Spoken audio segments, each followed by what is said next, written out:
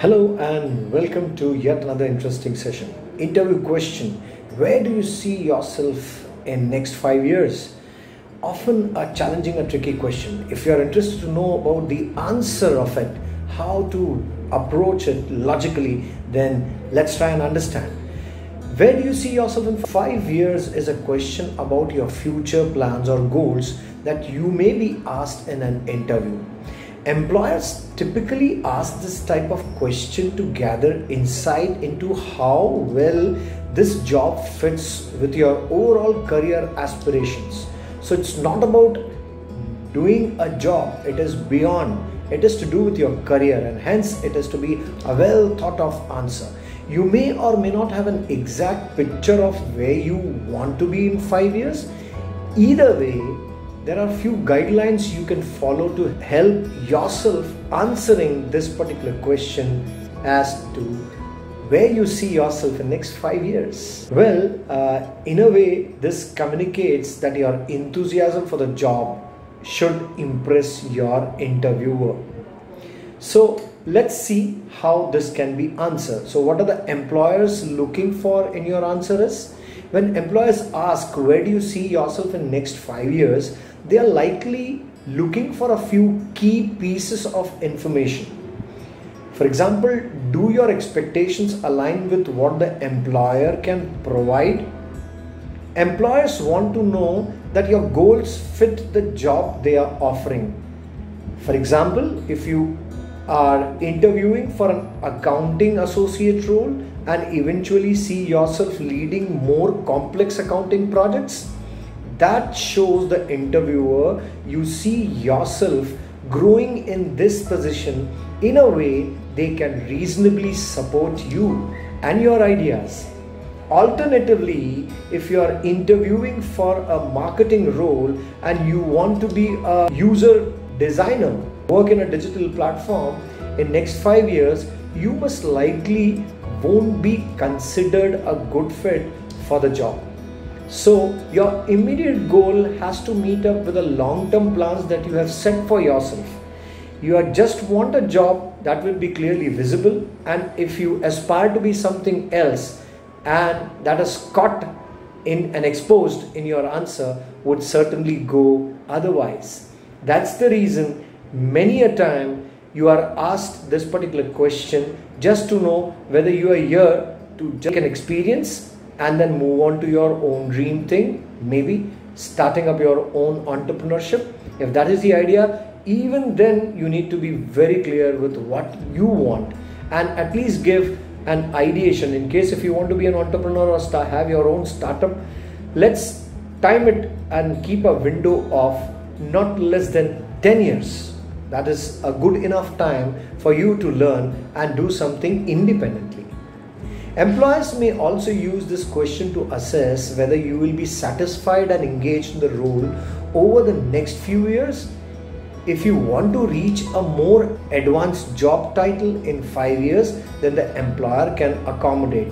They may determine that you are overqualified or would too quickly become bored in the position you are interviewing for.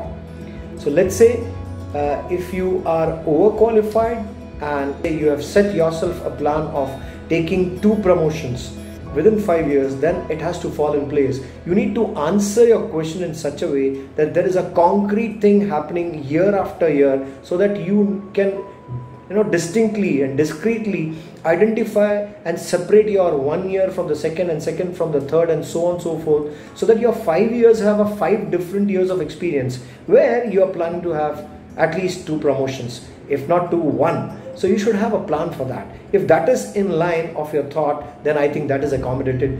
Do you see yourself at the company in the next 5 years? If this is asked, then you need to frame a different answer. The length of time employees stay with the company, the same company rather, varies based on the age and industry. On average, 54% of people stay in the same role for at least 5 years. So if let's say 54%, the rest 45% of the people who are very clear with what they want from the job and how they have planned to maybe escalate further and take 1 or 2 promotions. So there are only 54%, but the rest 46% are still the ones who are ambitious, and they are the one who actually have an answer to this question, and they always overcome answering it more effectively. Well, hiring, onboarding and training a new employee is often seen as an investment. So don't forget this from the company's perspective. It is a pure investment. So you are paid a stipend or salary, and you are asked to learn the techniques, the nuances of the job. And what a way, while studying, you are actually paying to study something where you are not able to grasp most of the practical aspect of the job.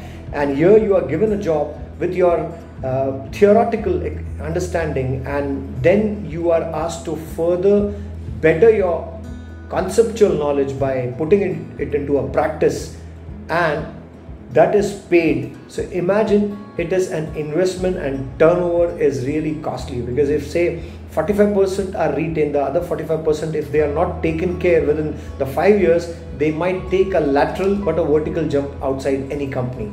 So it's a costly affair. So most employers seek candidates who plan on being at the company long term and not short term. They typically want to hear that you see yourself in this role or relatively similar position in the same company for maybe several years. And now you understand why this question is asked, to look into your consistency and maybe minimize that attrition rate that any industry is facing. Do you have a sense of ambition or drive? It can be difficult to know or even plan for what you will be doing in next 5 years. However, managers still look to hire candidates who have a sense of how they want to grow and progress in their career. It's important to note that employees are particularly interested to know your goals within this particular role. While having grand ambitions can certainly be a positive character trait, it may not be appropriate to discuss all of them when answering this question if they aren't relevant for the job. So remember, put some relevance to the meaning of what you are answering to this particular question. Are you sincerely interested in this particular role? Finally, employers are often curious if your interest aligns with the position they are offering. For instance, this could be a great time to highlight your plans to become an expert in your field by taking online courses, maybe part-timers courses, diploma, certification, anything. Obtaining a relevant certification would be of great advantage. Understanding your related passions and interests helps employers envision how you might contribute the team in both the short term and the long term, and it assures them that the role will provide a fulfilling experience for you. So how to answer this particular question, where do you see yourself in the next 5 years? In short, answer the question, where do you see yourself in five years, by discussing how you could evolve in this role. This might come naturally to you, but sometimes responding to this question can be difficult. There may be times when you don't see yourself in a role long term, and that's okay, though it's not necessary to disclose that to your interviewer. In this case, imagine how the job might help someone grow in this career trajectory and try to apply it to your answer. Either way, it can be helpful to do some prep work before answering this question in an interview. When preparing your answer, consider the following best practices. First, think about how your goals fit with the job description. When crafting your answer, remember to carefully review the job posting. Consider which of the required skills and traits you already have and would like to strengthen, and also those you would like to gain more experience in. It can be helpful to look at the specifics of what the job entails and think about what it could mean to advance your knowledge and expertise in these areas over the next 5 years.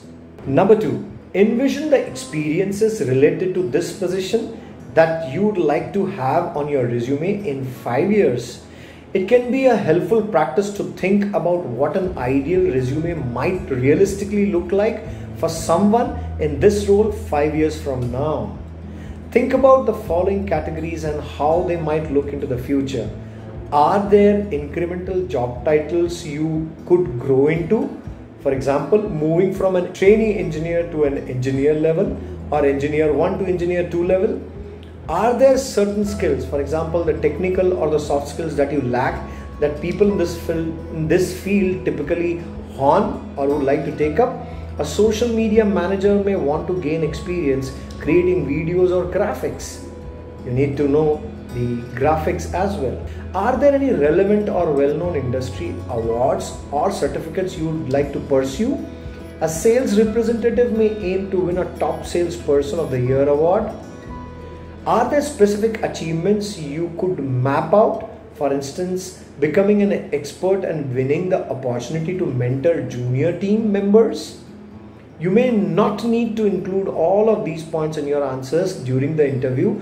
However, thinking about what your future resume might look like can help you shape your responses. Number third, reflect on your interest and how they might evolve you in this particular role. In any profession, there is room to grow and continue learning. There might be a particular area of interest you want to focus on in the role you are interviewing for, and it might reasonably take several years for you to reach an expert level.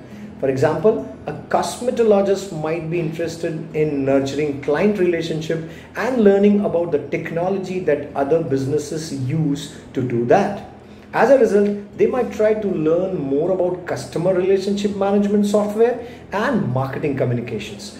Thoughtfully reflecting on tasks and other relevant skills or subject matters that interest you can help from ideas for where you see yourself in the next 5 years.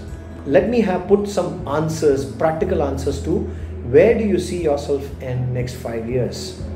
So while in most cases it's recommended to answer interview questions as specifically as possible, this question is an exception. It is acceptable and sometimes beneficial to keep your answers to this question more general. Outlining a few key areas that you feel are interesting, achievable and relevant to the role can provide sufficient information for the employer while also communicating that you are flexible about the future, because goals, interests and dreams can change. It is reasonable to present general ideas instead of specific details.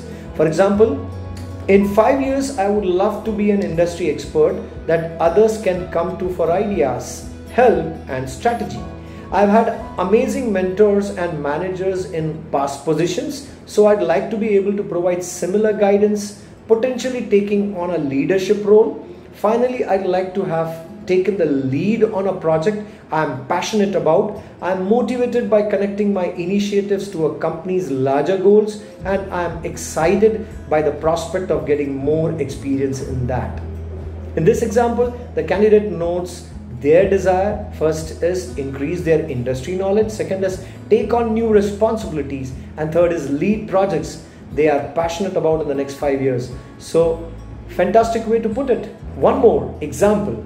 Some of my future goals for the next few years include leading a design team in a formal or informal capacity. I'm also excited about the prospect of working with product and event teams on developing streamlined processes. This is a natural fit with my project management background. I would also like to further develop my skills in user experience to aid in creating more user-focused designs all around.